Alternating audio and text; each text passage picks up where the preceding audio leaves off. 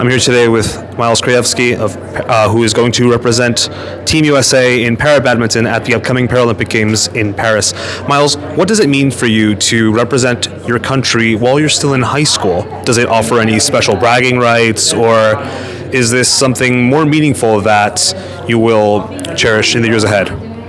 Yeah, it means a lot to finally accomplish my dreams. Since I was 7 years old, I've always wanted to make the Paralympics. And as far as being a high school student while doing all of this, I try to kind of keep it separate and just act like a normal high school student when I go back to school, and kind of keep it separate and act normal with my friends. Any particular episode in which you've probably struggled with that? Yeah, coming back after winning 2 gold medals down at the Para-badminton Games, I kind of tried to act normal, but everybody was really excited for me that I won 2 golds. Awesome. Thank you very much, Miles.